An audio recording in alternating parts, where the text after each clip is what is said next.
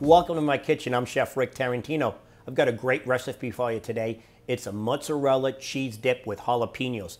A bit of creaminess and a bit of spice together to make a wonderful dish. Let's get started. I've got some great jalapenos I picked up at the grocery store today.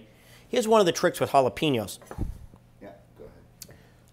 The trick when working with a jalapeno is to get the seeds out. The seeds along this rib carry a lot of capsaicin, which is the heat.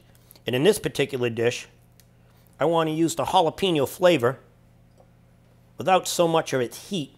I'm just going to slice a jalapeno. I like to just dice it up, nice and small like that. But you know, it's going to bake up in there and it's going to mellow out with the flavor of the cheese. Not going to be too bad. We're going to chop up some garlic. You smash it, and then you just go through and chop it. And it minces it up really fast for you. If you want to use a food processor, feel free to, if you have one of those little mini food processors. I like to chop by hand every now and then when it's a small amount, so I keep up my knife skills. Now a little onion. I use sweet Vidalia because I like the flavor it gives me. This is a great dip for parties, sports events, you know, the weekend. It's a twist on, you know, a heavy cheese dip using that mozzarella gooey ooey cheese. It's great tasting. You're going to love it. Okay, now I'm going to put in my green, yellow, and red. My mirepoix. I'm going to add a little bit of the dried parsley, maybe a pinch, a couple of tablespoons of Romano or Parmesan cheese, about 2 cups of my shredded mozzarella cheese, about half a cup of mayonnaise. Mix that all together. Wow, that smells delicious already, I'll tell you. Want to mix it good. It's going to form like a dough, but remember, when this goes into the oven, it's going to melt and become a nice dip. Take my serving platter. I'm going to scoop it out in there. This is a big hit at my house on weekends. A late night snack. The kids love it.